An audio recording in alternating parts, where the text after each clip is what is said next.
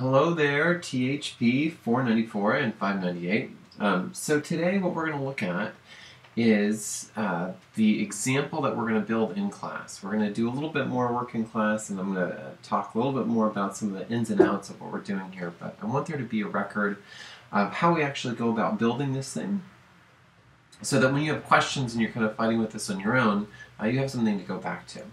So for us to get started today, the first thing we're going to do is we're going to open up a network, and we're just going to get rid of that default project, and we're going to start from scratch here. So we're going to talk about the first project in class here on Tuesday.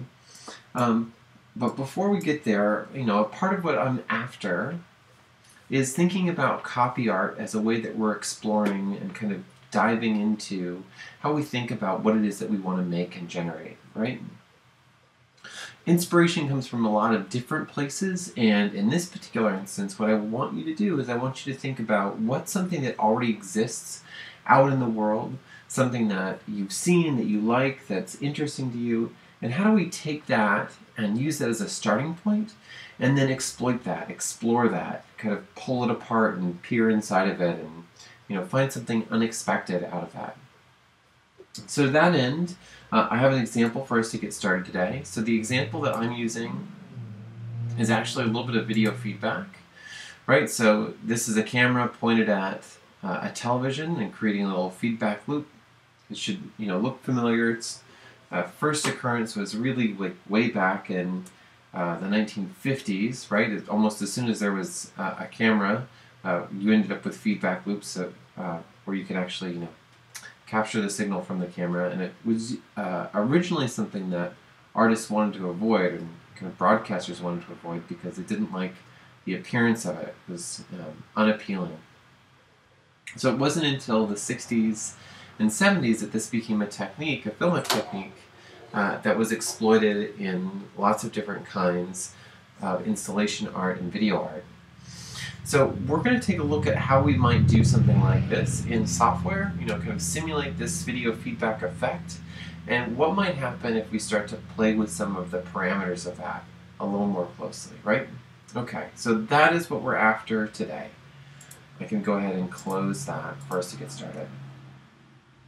So the first ingredient for us to consider in this whole process is I want us to actually start by adding a button to our, well, let's go ahead and add a container first, right? We need a thing for this to actually live inside of. And in this case, I'm going to call this feedback, because I'm going to call this particular container the name of the effect that I want to actually build here. Well, you can call yours whatever you want.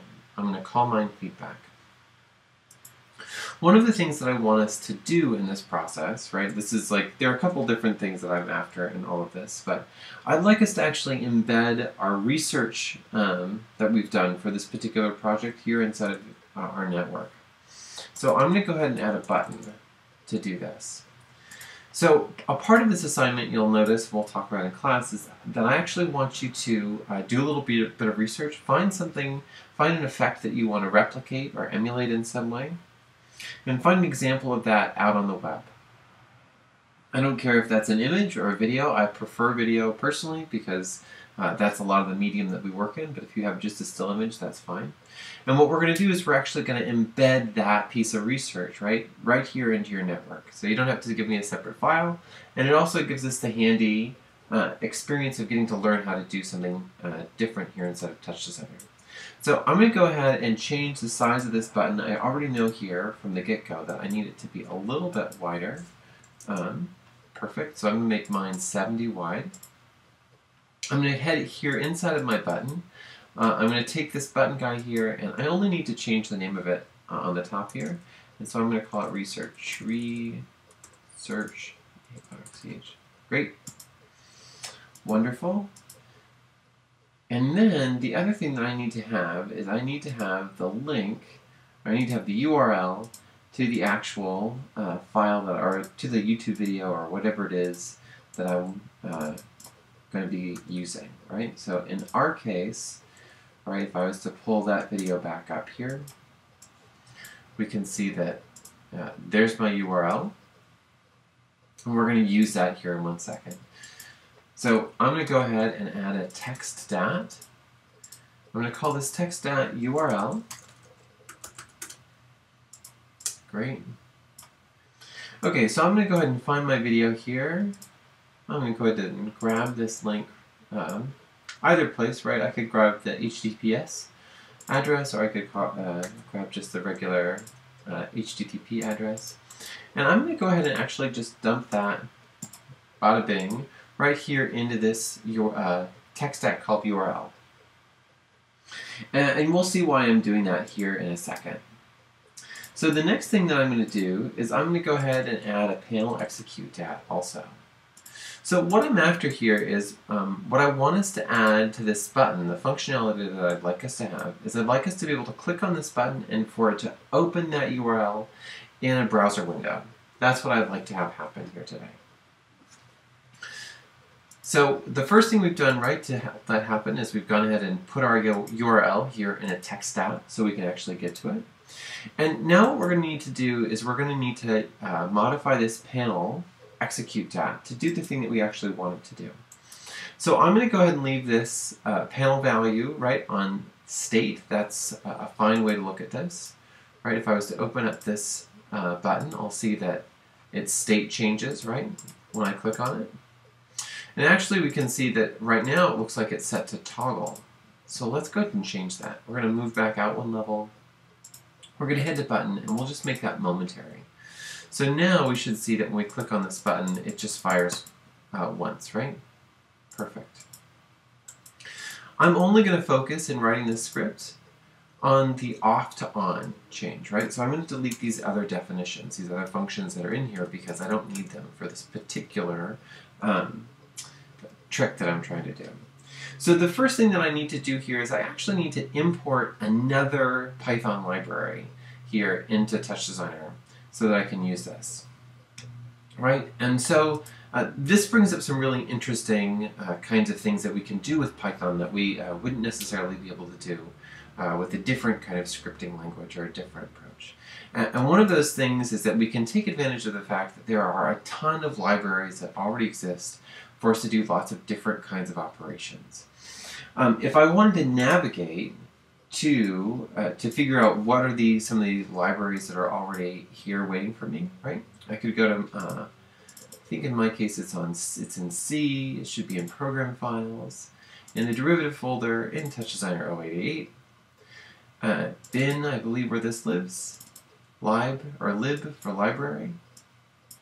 And we can see here that I've got a ton of different Python libraries that exist here, right? So the one that I'm particularly interested in is one down here that I already know exists called web browser. And web browser, if we were to take a look at it, gives us a lot of different things that we can do with it, right? We can see that there's several different kinds of functions and calls that exist inside of this thing. If we were to scroll down, we could see a synthesizer controller here. This is useful. Create a controller when user specifies a path to an entry in the browser. Right? Lots of exciting things that we can actually get a hold of here. And we're not going to worry about a whole lot of exciting stuff there, but it's important to know that that exists. So in order to take advantage of that, the first thing that we have to do is we actually need to import web browser. And so we're going to go ahead and the first line in this function that we're going to ask TouchDesigner to do for us is we're going to ask it to import web browser as the first thing that it's going to do. Next we're going to go ahead and define our URL, right? So I want URL to be equal to the operator that's called URL, right? This guy down here, and I'm going to specify that I just want the text from it. So I'm going to do .text to specify that I want this line right here out of it. Excellent. The next thing I'm going to do is just going to go ahead and write the call, right? So I'm going to want web browser, B-R-O-W-S-E-R, web browser.open. So I'd like to just go ahead and open that URL. That is what I would like to have happen here, right? So let's go ahead and see if we made that actually work. So I'm going to make this viewer active. I'm going to click right over here. Perfect. And I'm going to go ahead and open up a new tab here, and let's try clicking this again and see if this works. And lo and behold, there is my video, right? Every time I click this, I open a new tab. So that works like a charm. Perfect. There are lots of different things that we might exploit or do with that particular approach, right? For our particular assignment, I'm just wanting you to go ahead and open up the URL for your particular piece of research. You might think about a situation where if you had an IP address for any particular kind of equipment that existed on your network, this would be another way that you could actually open up a web browser to get to that particular piece of equipment, right? Like your router or your switch or your projectors, anything that lived on a network inside of a theater or inside of an installation, you would be able to open up a web browser to get to that particular web interface for that thing. I won't belabor that particular point, right? But it is important to know that we imported web browser, and then we took advantage of what web browser was to actually accomplish the thing that we wanted. Another important thing to know, right? Web browser is a part of the default Python library, and so you can use Python's help online, right, to help you learn how to take advantage of some of these different libraries. So, for example, here, right, we can see that web browser. This tells us a lot about how this particular library works. And we can see all the different things that we might be able to do with it, that we can take advantage of with it. So there's a whole lot more that we could actually do. We're just using the very simple open and specifying the URL. Perfect. Okay. So now that I've got a button that opens up my research, now we can start to look at building something that actually starts to accomplish the look and feel of what that feedback system was doing for us.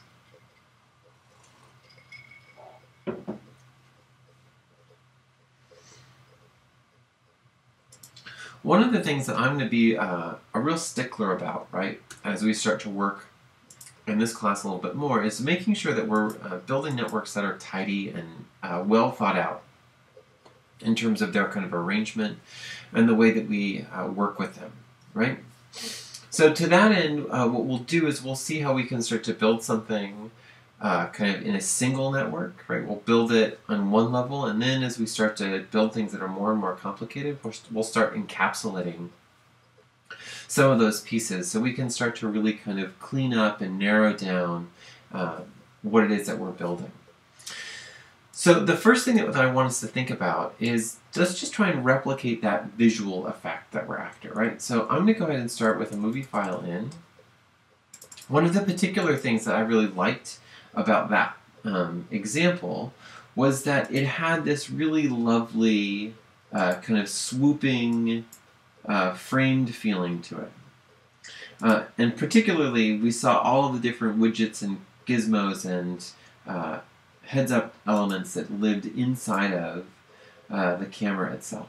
So I want us to actually take advantage of that, right? And I've already done a little bit of searching, and I found this lovely example that exists out on the web. Perfect. So we're going to use this just as we're kind of experimenting so that we can try and replicate exactly the kind of look and feel of that particular thing. So we're going to go ahead and copy the image URL here.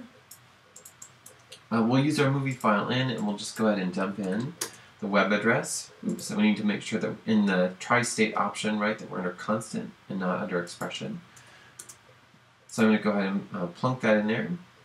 One of the handy things that we can think about here in Touch is that if we don't like let's imagine that I'm working on the internet right now, but I'm going to be moving to a place where I don't know if I'll have internet connectivity. The way that I've built this network as it is, if I don't have access to the web, as soon as I close this network and open it back up, I'm going to go ahead and try and fetch this from the internet, and if I don't have a net connection, then I'm going to get an error in my network. So what could I do? One of the things that I can do for still images, right, things that I just want to capture and fix and then save inside of my network, is I can use this lock flag. So by locking this operator, I'm now holding this particular array of pixels in the memory, right? I'm saving it with my actual TOE file. So it's going to make my TOE file larger, but it's also going to ensure that this asset exists even if I don't have access to the web. All right.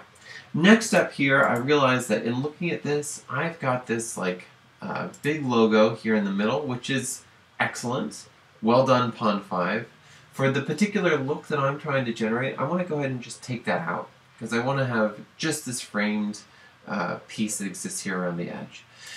So we can do some compositing to make that happen, right? I'm going to use a composite. I'm going to go ahead and plug my movie file here in.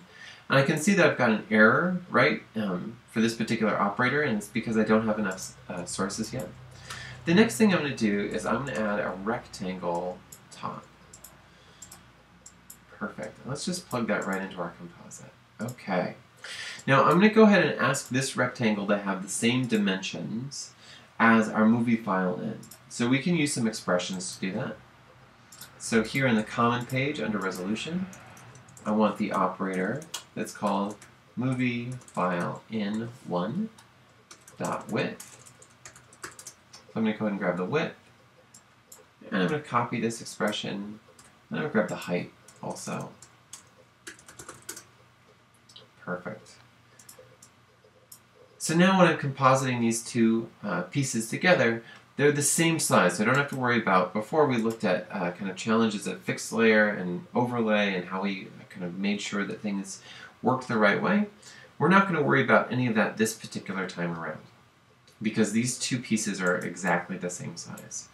The next thing we're going to do is we're going to go ahead and start futzing with the actual dimensions here in rectangle, the size of our rectangle, so that we have something that just matches the size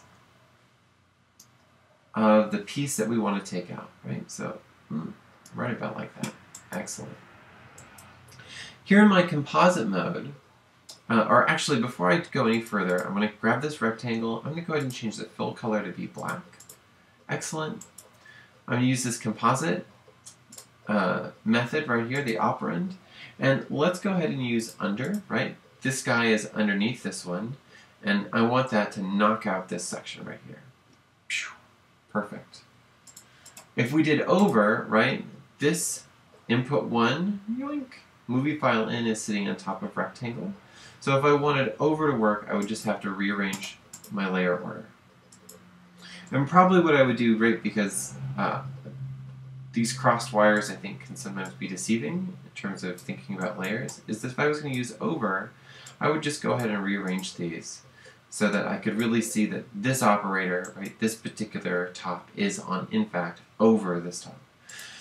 That, little piece helps me kind of like maintain my sanity. Okay, the next thing that we're going to do is we're going to start to think about how we actually build our feedback system. So let's go ahead and start building that here. Now, I know that we're going to have, well, I do. I know that we're going to run into a problem, so I'm going to insert a null here because it's going to make it a lot easier to kind of do some futzing here down the road. You don't have to add a null. You'll just have to do some reconnecting. We'll see when we get there what's going on here. All right, so the next step in this is I'm going to go ahead and add a feedback top. And we have to create a feedback loop for this to actually work correctly. I'm going to add a transform because I need a transform in this whole situation to make it work the way that I want it to. I'm going to go ahead and add a level because I like to be able to control a little bit more in terms of what's happening with my feedback system that I'm building. And then I want to composite some things together. So I'm going to composite what's coming out of this feedback as well as the original source footage. Now the thing I need to do here is in my feedback top I need to establish a target. So I'm going to say that comp2 is my target. Perfect. And that doesn't look like anything happened. Well, first let's make sure that we do add instead of multiply. And here we can see that we've got some excellent kind of like pixely noise happening here as we're just writing red values constantly on top of themselves over and over and over again. So we have a feedback system that's happening here, but we can't quite see what it is that it's doing. So let's get a closer look at what's happening. So if I head to my transform top here, let's go ahead and scale, and I'm going to scale both of these parameters simultaneously by clicking on the actual word, holding down the middle mouse button, and then scaling down here slightly. And now we can see, right, that in doing that scaling, that part of what's happening is that here in this transform top, like let's just make a copy of a transform top here. All right. And if I was to not transform my feedback, but just to transform my original null, I could see that I'm scaling it down, right? I'm just making it 80% of its original size. Because it's trapped in this feedback loop, this then gets stacked on top, right? Our kind of frame buffer situation happens so that it happens again and again and again and again. And we can see that we create this kind of infinite tunnel effect. And our composite allows us to take our original and put it there in the background so that we've gone ahead and created this tunnel-like effect. I'm going to go ahead and add a null here to the end. We'll set that to be our background top for a second. So when we look at a little more transforming, we can see this a little bit better. So, right, so scaling is going to allow me to affect that kind of tunnel-like effect that I've got going on. And the amount of scaling that I apply is going to influence how much, right, the kind of like density of that. If I scale above my values, right, now I've got this kind of like infinitely flying towards us kind of feeling. So I can really start to play with this a little bit, right? So for our particular example, I'm going to go ahead and leave this, I think, at like 0.8, 0.8. Oops, there we go. That's looking pretty good. I like that. I'm also going to pay close attention to the fact that if I rotate this, right, and I need to actually rotate in maybe more like whole numbers, right, I start to get some of that same trippy effect that was in my example, right? And I can see the change kind of propagate its way all the way down the pipeline here as it goes through this feedback loop. I'm going to kind of hold on to that idea because I know that's particularly interesting and kind of fun. I like that a lot. And in fact, before I get too far, well, no, let's keep building. We'll run back into the problems that I want us to solve here in not too long. Okay. So I've kind of got a little piece of this feedback system happening here so far. I like that. That's working for me. So next, let's start to look at how we actually start to think about manipulating this. So in terms of manipulating this, I would like to create just some nice gentle waves that swirl me back and forth. I'm going to use an LFO to do that. And I'm going to go ahead and add some constant here also, because I think there might be a situation where I might want to change some other parameters as well. I'm going to give this the name TX, TY. My LFO, I can actually name it as well by going to the channel page. And I'm going to call this RZ, because I'm rotating in the Z dimension. We'll see here in a moment. I'm going to merge these together. So now I have TX, TY, RZ. I'm going to go ahead and connect these to a null. And then out of my null, I'm going to export these three channels, X, Y, and Z, transform X, transform Y, and rotate Z, down here to my transform top. So I'm going to go ahead and make this viewer active, and we can just drag these right on over. Translate X, translate Y, rotate Z. Okay, we start to take a closer look here. We can see already that LFO is having some impact, right? Yeah, it's working. That also means that if I come over here to this constant and change this value over here, that's actually going to drive those parameters, and that's something that I want to do, right? I want to be able to build my animation in a chop network and then have it be applied over here to my top network. So there's some things here that I might think about doing, right? Like one of the things I might consider is doing a little bit of scaling because I'm not totally sure that I want the scaling to work this way right now. I could kind of go two directions with that.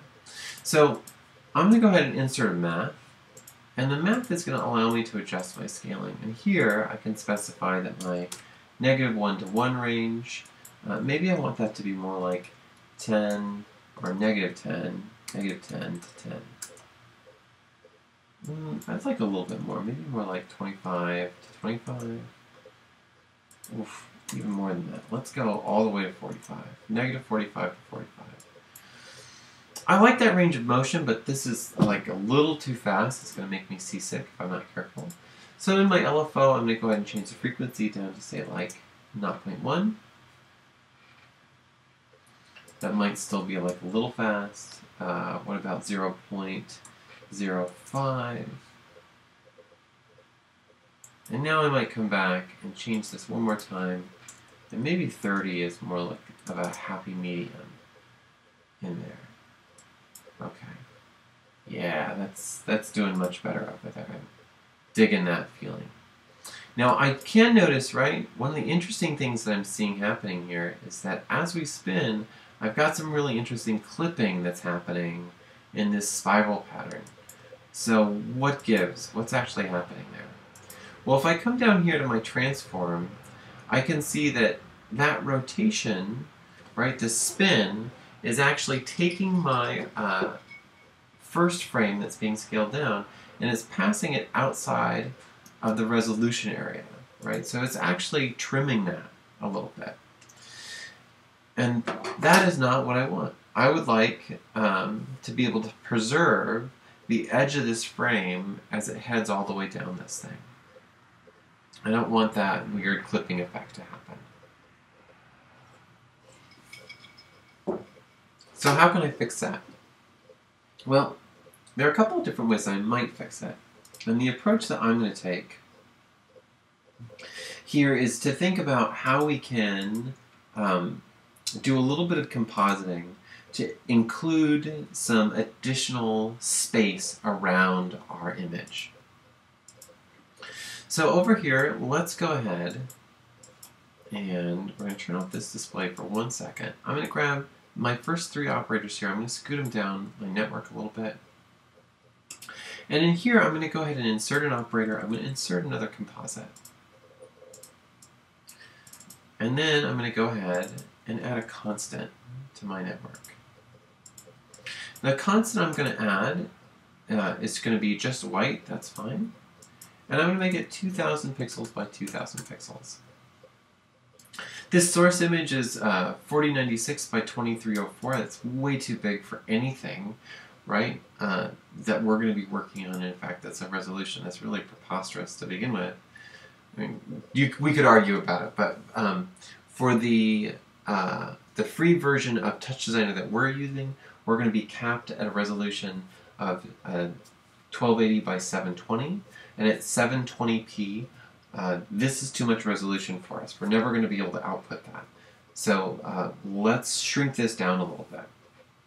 So using a 2K image is going to be, it's still way more resolution than we need, but it's going to be a little bit more manageable. So I'm going to go ahead and composite these two. And I can see that, alright, it's squashed it to fit into this square shape, which is not what I wanted. So let's go ahead and fix that, right? So under transform, let's use input 1, or excuse me, we're going to leave input 2 as the fixed layer, but for our prefit overlay, let's do something different there, right? What we can do there is, we should be able to do just native resolution. That's still going to be way too big, right? Of course it is. So what we're going to do before we get here is we're going to go ahead and insert another operator. And we're going to insert a transform. And we're going to use this transform to do some scaling for us. So here in this transform, we'll just go ahead and take the scale of this down a little bit, and we'll look over here to this guy to help us know which one it is that we want to use here.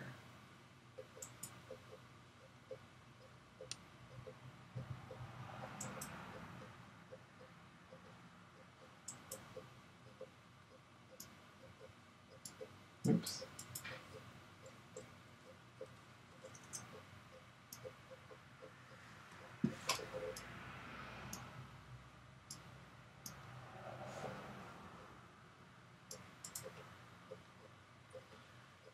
Perfect. Okay. So now when we come over here, we can see that in this square, aha, perfect. We're not having any of these clipping problems that we were having before. Excellent. You know, taking a closer look at this though, I can see that I probably have got too much space around this image. So let's go ahead and we're going to make that display for a hot second. And let's go ahead and turn down the vertical dimension of this a little bit. Right, we can kind of dial this in. And maybe let's do something closer to like 1700. That's probably still a little bit big, but let's leave it there for right now and see if we're happy with that. Okay. Excellent. Right, so this is looking better, but now we've got this problem where this particular thing, if we were to view it, right, well, first of all, it's enormous. Ay, ay, ay, what am I to do? And it's also this very strange shape, right? I've got this 2000 by 1700 or 1.17 to 1 aspect ratio, and that's like useless for most of the kinds of places that we work in terms of using pixels. So, nice, thanks Matt, like that sucks. Well, let's go ahead and crop this then. So we're going to insert another operator, and we're going to insert a fit top. And our fit top is going to allow us to specify a resolution. So let's go ahead and say that we want 1280 by 720. Great. And while we're here, let's go ahead and in our fit, let's fill, right on the fit page, instead of fit best, let's fill horizontal. So now we've gone ahead and matched our horizontal aspect over here, right, which is what I wanted. I'm still, the edges of this are still falling off the edge of my raster, which is okay, but I'm not experiencing the clipping that I had before because all of that processing is happening over here. The feedback loop and the feedback loop that we have, we've got all this extra real estate in terms of alpha that exists around our image. And it's only here way downstream that we're actually trimming all of that off and getting it down to a size that's a little more manageable. So now what we end up with, if we were to view this guy, yeah, this is closer to what I actually want it to be looking like and feeling like. Okay, so I've just about got my whole render network set up here, right? So I've got this whole feedback system working. That's pretty great. I've got my transform system. I'm fitting down to this. Excellent. Now let's go ahead and make a little more space here. I'm going to take this whole shebang, I'm going to make a copy of it. And this time what I'm going to do is I'm going to go ahead and look at what I might do to kind of do some other ways of experimenting with some transformations here. So in this case, I'm going to go ahead and ditch both of these guys, and I am going to add a noise chop. I'm going to use my noise chop. I'm going to go ahead and set this to be time sliced. Under the channel page, I know that I want transform, X and Y, and I want RZ. Those are the three channels that I want. I'm going to go ahead and select out TX and TY. I know that I'm probably going to end up scaling those similarly. Oops, X and Y. And I'm going to have one more select. And this select will just be RZ. And I'm going to want to scale RZ differently because that's rotation values. So I've broken these out, right? I'm going to go ahead and I'm going to need another math. So So we'll need a math for this one and a math for this one. Those are going to get merged together. I like them to be in a nice tidy order here. Excellent. And now I could plug this right into my null, right? These have the same names, which is very handy. But if we look here, whoa, something's not quite right. Our values are all cattywampus. There's some serious stuff happening here with our math because it's still all crazy. Let's go ahead and we're going to box left both of those maths. We're going to reset all the parameters in them. Okay, now we've got this, whoa, jittery, noisy, crazy feedback thing that is all over the place. Let's turn that on for a second. Never mind, let's not turn that on. That's very distracting. Okay, well, what can we do to make this a little bit better? First, let's look at our noise, and let's turn our period down a little bit, or excuse me, up a little bit. We want this to happen over a much longer chunk of time. So let's look at maybe more like 10 seconds. Okay, this has got a little more manageable kind of drift and flow to it. I can also see here that my values, my translation values, are just too large, right? I get to 0.2, 0.5, that's too much space that I've moved along. So for my x and y, let's go ahead and set the range of -1 to 1 to being something more like -0.15 to, or excuse me, 0.15, -0.15 to 0.15. Let's see what that looks like. Okay. There could be a little bit more there, right? Maybe not a ton, but we could go to like maybe 2.5 instead.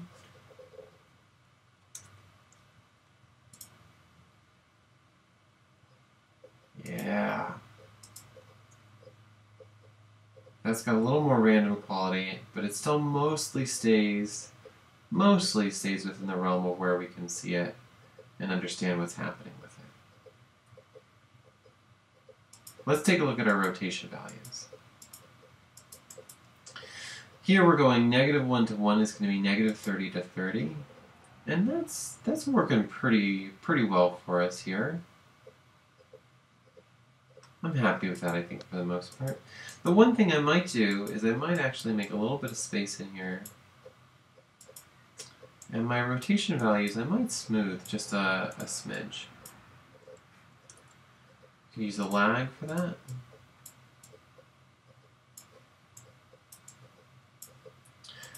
And the lag is going to just go ahead and, I mean, this is already much smoother given the period that we're dealing with, but it's going to smooth out those values even more, so we've got even gentler kind of curves and swoops. Yeah. Right, this has got a much more kind of triptych, drifting, random feeling to it. Those translation values still seem like a little bit high to me. So I might turn them down just to 0.2.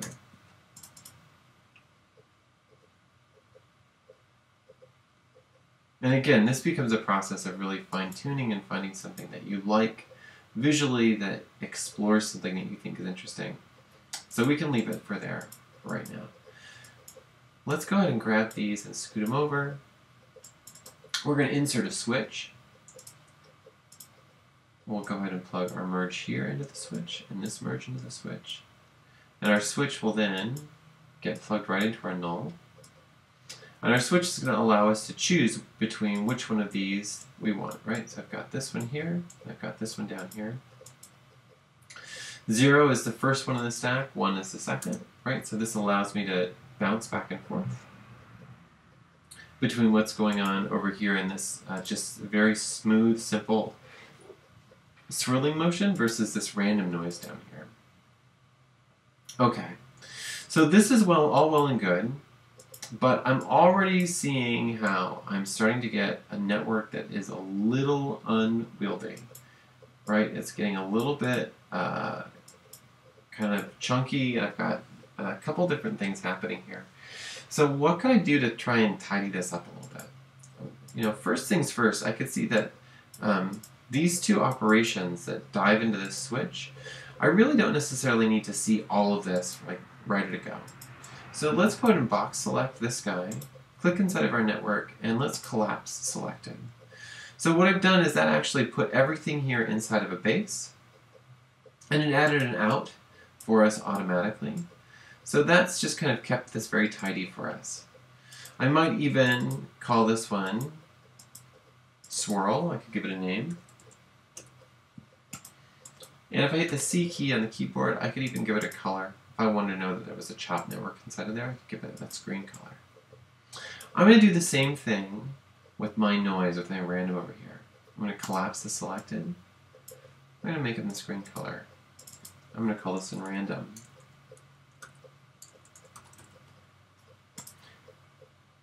And you will notice that because I wasn't actually connected over here to my switch, I don't have an out. That's okay. We can actually just come in here and add an out chomp. When we add an out, that will actually add an outlet on the outside of our network. We'll see here in one moment when we zoom out. Lo and behold, there's our outlet. So we can plug that right into our switch. Alright, so now what was that big, kind of wonky, complicated set of wires has been reduced down to just these 4 operators. That's much better. I like that a lot better. What else might I do? Oh, okay, I can see over here that I've got a lot of things going on over here in this network, right? I've got this null, and actually what I'm going to do with this null is I'm going to go ahead and call him BG. This is going to be the background for my container. I know that's coming, so I probably want to leave him here in this kind of hierarchy of the network. But how about I think about maybe collapsing some of these things? Well, I think the first thing I might kind of consider is thinking about all of this prep work, right? So all of this stuff here is really about how I'm preparing something to go into my feedback system. In fact, if I think about it more closely, really what's happening is that this whole piece over here, this is all really my feedback system. And this is really my original asset. So here, if I was to make a little more space, I can see that this is the original asset that I'm pulling in. Over here, I've got the feedback system that I've built, right? And what I needed to do is I had to transform that, I had to scale it down, and then composite it with some extra space, some extra real estate in terms of pixels. And then I had this null in here to just kind of make it easier to make that process happen. I can take him out for the time being. So I've got this transform, I've got this composite, this constant, okay, great. I've got this feedback over here. I've got all of these things. And my background is actually what I want to deal with. So I can see here I've kind of got 3 modules. I've got my incoming asset, I've got my feedback system, and then I have the thing that's actually my background. So let's think about how we could kind of consolidate that, right? So these 3 pieces that are going to be my input system, right? My source. I'm going to box select those. I'm going to collapse them, give them a purple color, and we'll call this source.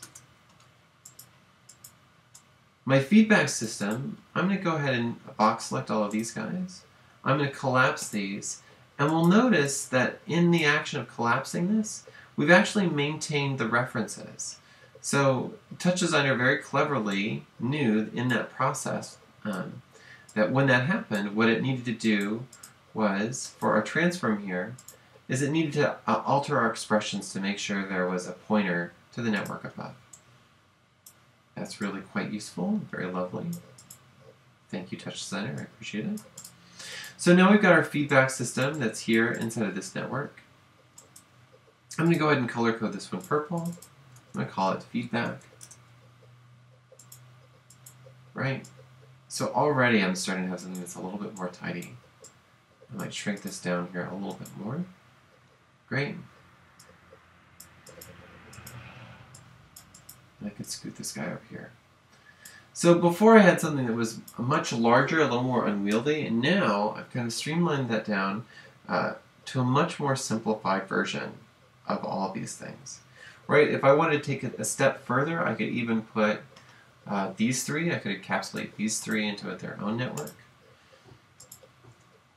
if I really wanted to be super crazy tidy about the world, I might call this something like control. I might call it like control preset.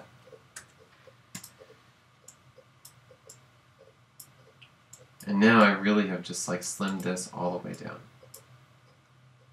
Yours doesn't have to be this slim. It's alright with me if it's there's a little more space in it, or a few more operations in it. But I want us to start to think about what are the modules that we can kind of shrink together. Because here in our source, right, like this is all of the things that we think about in terms of, or hopefully what we're thinking about in terms of what we're sending out to our feedback system. Then over here in our feedback system, this is a kind of self-contained feedback operation that we're working with. And then finally the thing that's going to display. If we move out here, let's go ahead and take a look at our container on the top level. And let's go ahead in the panel, let's use the background top to assign / look inside of me for the thing called PG. There it is. Now we'll notice that we've got some problems here. Alright, well that's a little bit weird, right? This is an aspect ratio challenge that's happening. If we looked at the layout of our container, we can see that it's 400 by 300, but the contents of this container, right, like this guy is 1280 by 720. So we need to think a little bit more carefully about how we got those two to match. And in fact, I want us to use some kind of clever uses, or a clever use of something called storage here in TouchDesigner to address that. So let's take a look at what that's actually going to mean for us. We haven't talked about storage yet. We're going to talk about it quite a bit on Tuesday, so I'm not going to belabor the point here. Storage is something that exists at the component level, and so we can actually put all sorts of information in the storage of this particular container. It's kind of like we've used tables to hold on to information. Storage is similar to that, but it's largely invisible to us unless we're looking at it specifically. Let's take a look at what that actually means. So I'm going to go ahead and open up, I'm going to go ahead and add a text stat here to my network. And I'm going to put some things into storage. I'm going to make this viewer active.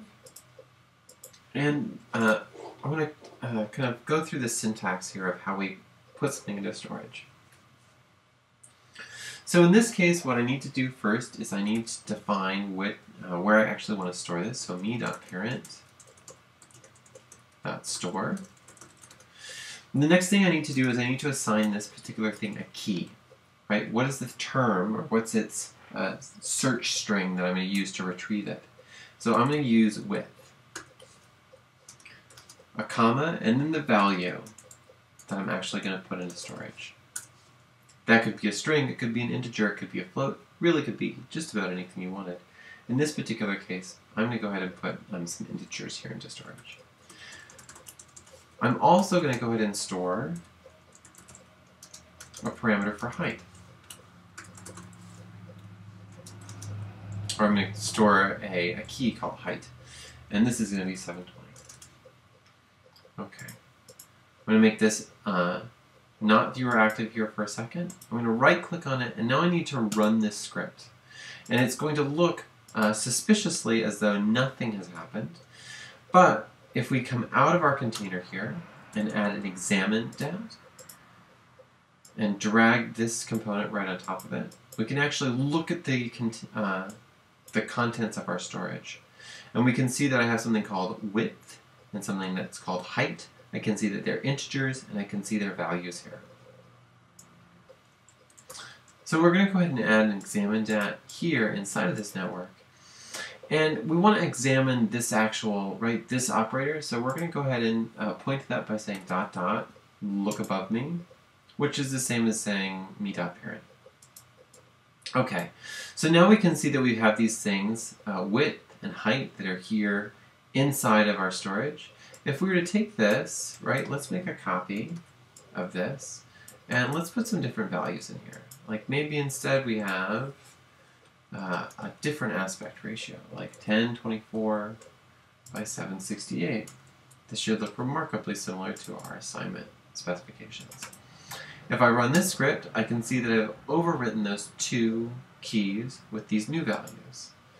Okay, so let's think about how we could use this. I'm going to go ahead and call this 16 by 9. I'm going to call this 4 by 3.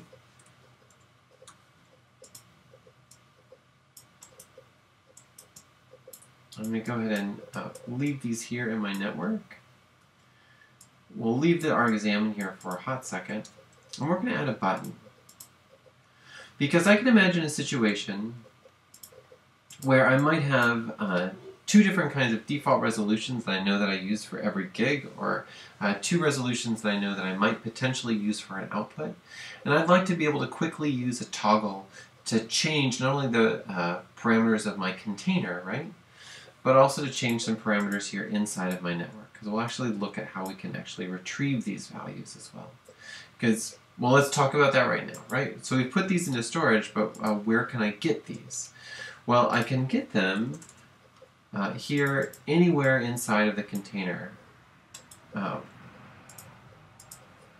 asking to fetch, me.fetch, and using the key with. All right, this also, the hierarchy of this is that once it's put into the parent, right, that's then going to push all the way down into all of the children. So for example, if I go here into feedback, and I go to my fit top, in my comment page, my resolution here I can set to be fetch, me.fetch,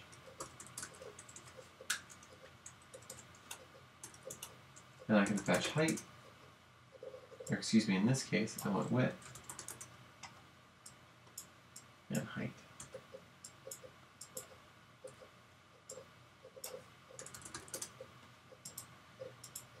So now I've changed the resolution of this fit top, which means I've changed the resolution of the out, which in turn means I've changed the resolution of my end target null.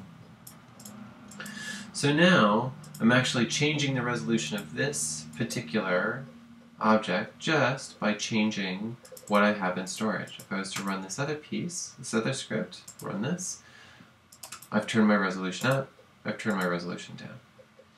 We could then push this even further, right? So we could come all the way up here to our component, and our component for the height and width.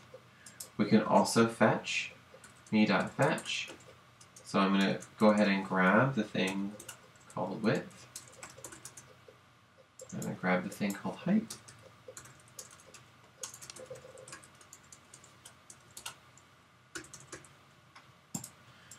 Excellent. So now I can actually change the parameters of this particular component by running this script also.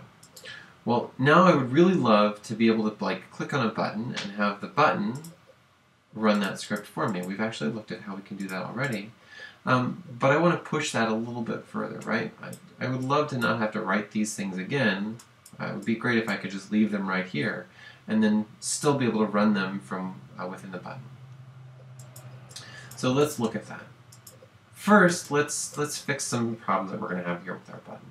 So I would love my button, right, to have, when I click on it, I want it to have a different name than when I don't have it clicked on. So let's come over here to this lovely DAT that already exists. We'll make it viewer active. We're going to add another column. I've got this little error here because I accidentally clicked on this little export flag and it thinks that there's a problem, but there's not. In fact, for our own sanity, let's go ahead and start with a new button, and I will try my best not to make that same mistake again. So we'll go ahead and add that here. We'll make this viewer active. We're going to add another row. We're going to call this text. We're going to take this DAT, we're going to drag it right onto our button. We're going to specify that this is, in fact, the DAT that we want to use to, for all of our labels.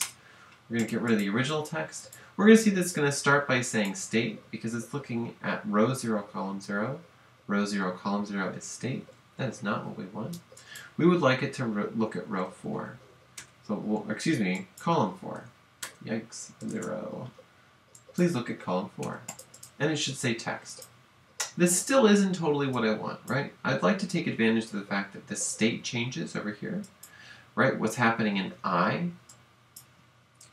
I would love what comes out of I to drive what happens in terms of our value. If we were to look at our button again a little more closely, we could see that for our state, we've got an expression over here that gives us a different value. 2 if I'm rolled over, 3 if I'm rolled over and the button's on, 1 if the button's just on, and 0 if nothing's on at all. Okay, how can I take advantage of that? Okay, so when the button is off, I would like this, right? So I haven't clicked on anything.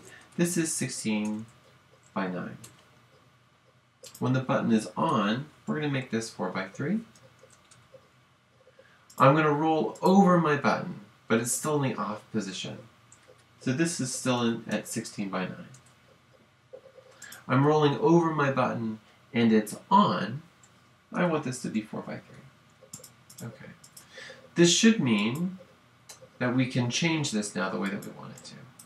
So here in background, right, BG, I want to specify which row I want. So I'm going to look for the row that corresponds to the value that's coming out of the operator I.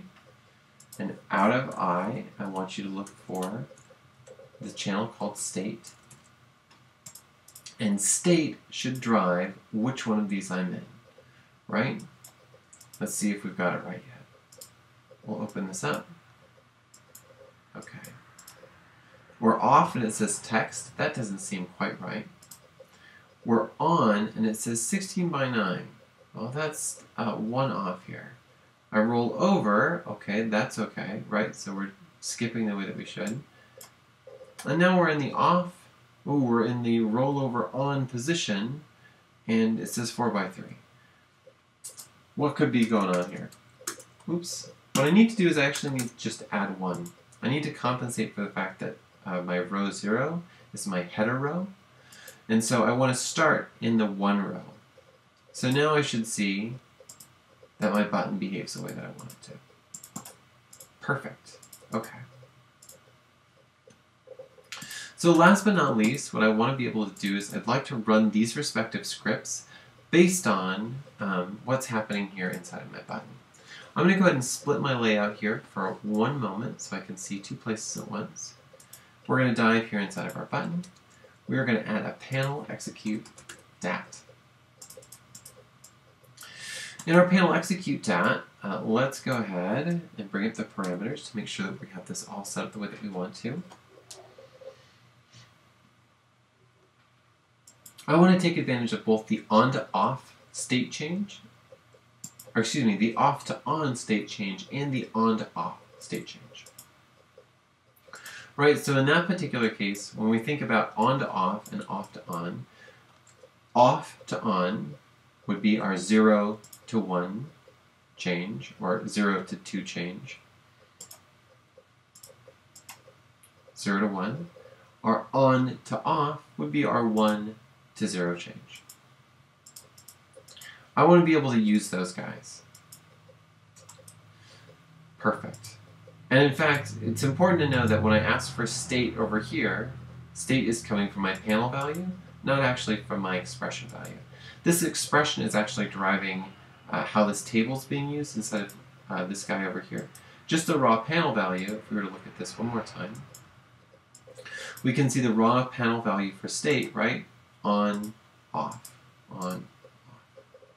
So that's actually the number or the value that's going to be driving this particular thing. Since I'm only using off to on and on to off, I'm going to go ahead and get rid of these other functions. You're welcome to leave them in here. I just find it nice to have a little more streamlined setup here inside of my execute dat, so I can see what's going on. As you start to write more and more complicated scripts, having conserved the space will start to mean more to you. Okay. So now I need to do a few simple things, right? So when I go from off to on, my on position, we'll see, right? Let's look at this one more time. Oops. The on position is 4 by 3. Okay. So for the off to on, that's where I want to set it to this resolution right here. So let's go ahead and define this guy over here. We're going to look at a different way that we can actually run some scripts. So I want 4 by 3, and I'm using those alternating capitals as a convention for how I'm naming my variables here. I want that to be the operator that is one network above me called 4 by 3. Right? 4 by 3 matches. What I'd like to do is I'd like 4 by 3 dot run with parentheses. This run call is actually going to let me run this script rather than having to actually come out here, right-click on it, and run it. Also, it allows me to run this script without having to embed all of this storage information here inside of my operator. So I'm going to do the same thing here. 16 by 9 is the operator that's above me. 16 by 9.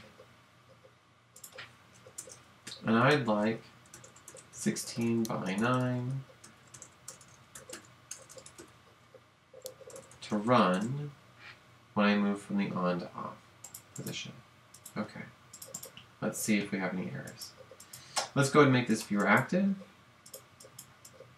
I'm going to turn off my parameters here. We'll keep a close eye on our exam indent, and we should see that when we run the script, ooh, we've got an error. Excellent. What happened? We can middle mouse click here. It'll tell us that line 18 is on to off, has no attribute run. Okay, great. What did we do wrong? Aha! Oh my goodness gracious, look at this. Okay, 16 by 9. Over here, I've typed in 16 by 8. 16 by 9 is actually the name of this guy. Whew! Goodness. Okay, let's clear our script errors. No errors there, because I just made that small little mistake. It's amazing what those will do to you. So we should see now that 16 by 9, there we are, 1280 by 720. 1024 by 768. So now our button is changing our storage, right? So we're resetting our storage values. And our storage is then in turn driving what's happening inside of multiple places of our network. That's excellent. Okay, let's back out here. Let's take a closer look at our example that we've built. So now we should be able to see that, lo and behold, we've got our feedback system here. Our top's working just the way that we want it to. Let's go ahead and get a little more real estate. Excellent. And while we're at it, let's set our buttons here to align left to right. And let's put them at the bottom. So I'm going to justify vertical bottom. I like to have a little bit of space, a little bit of gap in between my buttons. There we go. All right. So now we should see that if we were to view this, lovely. We click this button and it opens up our web browser for us. Excellent. And we can change the size of this. Perfect. All right. So now we've gone ahead and mimicked just a little bit of feedback, right? So the next step in this would be, now that we've built something here that perfectly mimics this particular system, well, what happens if we exploit that a little bit? So let's go and make a copy. I'm going to look inside of my copy here. And now I'm going to look inside of my source, right? And I'm going to start making some changes, right? I don't need these guys here. I would love to see what happens if I was to, for example, think about some live rendering. If I hold down the control key, I can add multiple operators to my network. So I'm going to add a camera, a geometry, a light, and a render. Perfect. All right, these have all been added to my network. Move these back up closer to my crosshairs. I don't know why I like them there, I just do. I'm going to go ahead and connect that to my out.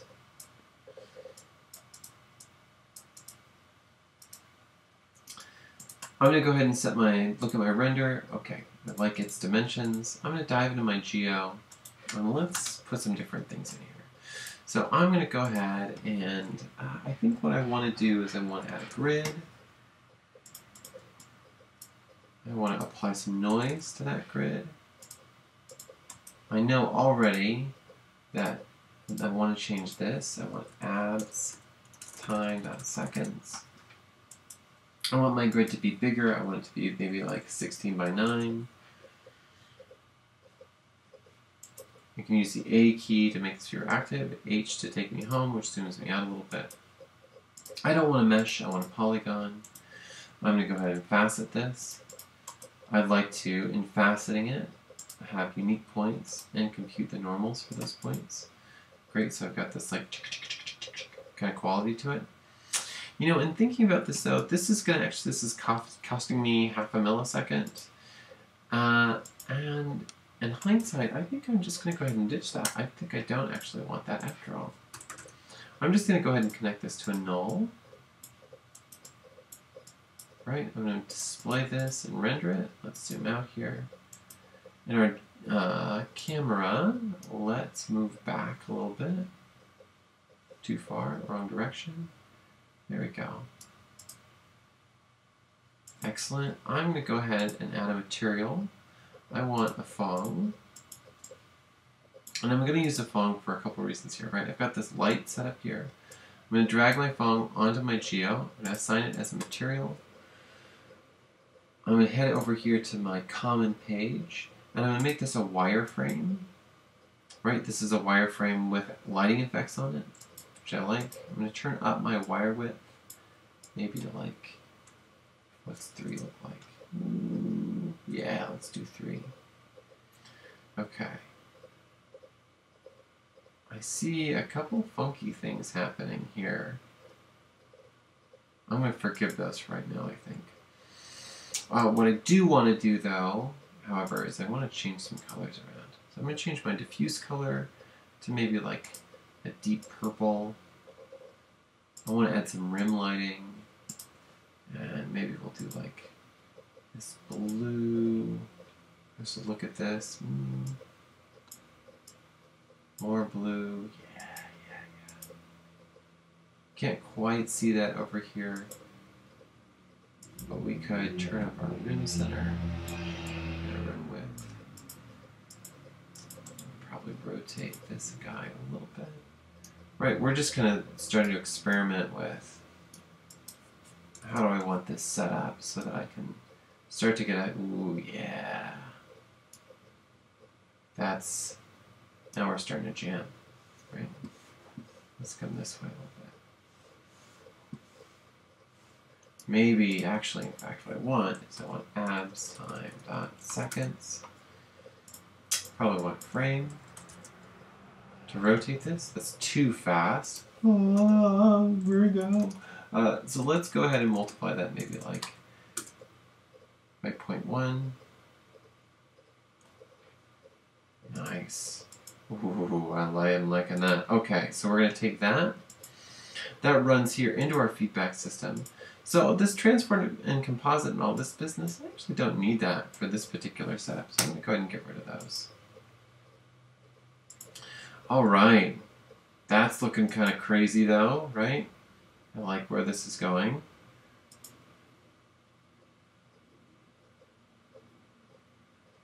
It's got a nice kind of psychedelic feel. I think what I might want though is that before the feedback, I'm going to go ahead and insert a blur operator because I want that to have a softer quality. I'm going to go ahead and turn that up a little bit. I'm actually going to use that to feed my composite here as well. I'm going to take out this other one, right? So now I'm coming in, I'm applying a blur. I've got a feedback effect that's happening. It's maybe like too much blur. Yeah. Here in my transform, I'm scaled evenly right now. I'm curious to see what happens, right? So let's reset this to 1. If I start to think about scaling these disproportionately. So if I was to, think about, oh yeah.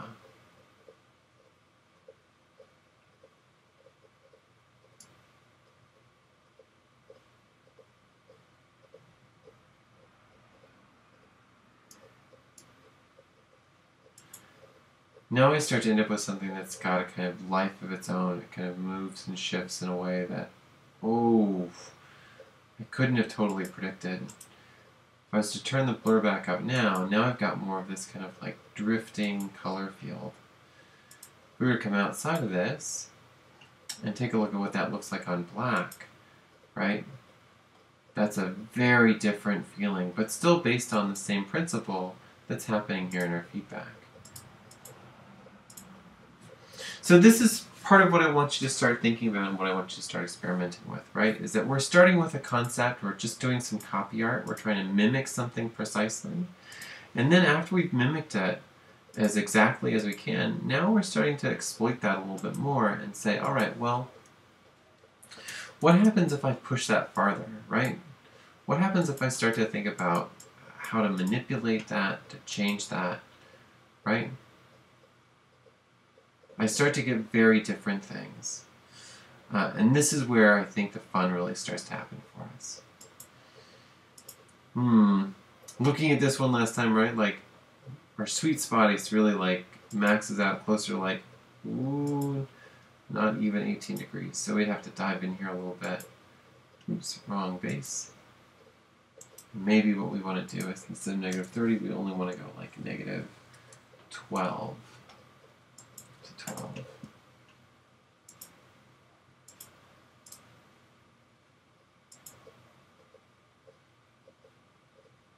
Yeah. There we go. All right.